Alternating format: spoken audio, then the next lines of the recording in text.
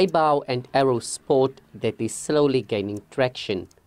Historically, it's been used for hunting and combat, but it has now become mainly a competitive sport where youngsters and adults engage it as recreational activity. 16-year-old Noura Isaacs is disabled. She was born without fingers and had to undergo reconstructive surgery for 3 months. Her physical challenges have not held her back from making a mark in the sport.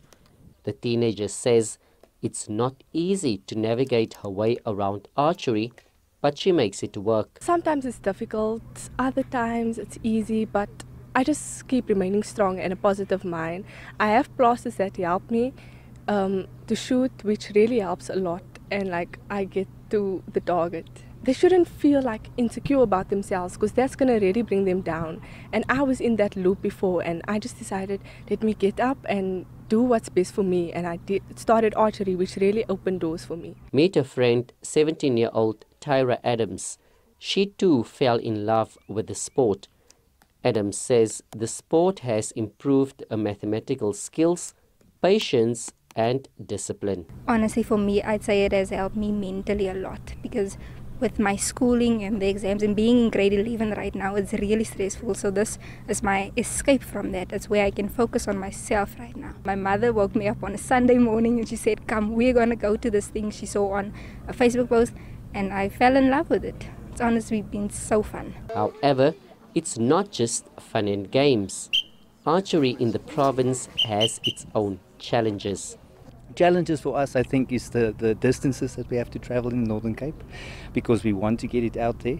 Also finance, I think, as we started this year as just by ourselves. I think it's 2 private people that started it out, but now it's grown so much. We've got to take 2 of our archers achieved South African colours.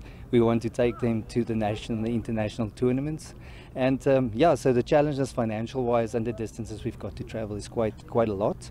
This sport is in its infancy stage in the province. Well, to start with, to have the passion to work with children, to make them decision-making adults. It's a disciplined sport, and it also reflects in your school and your learning, and really to develop children as well as adults. The SABC News team took up the challenge. After a few dry tests, they hit the spot. These 2 archers hope they will excel at the international competition and will not drop their bow and arrow.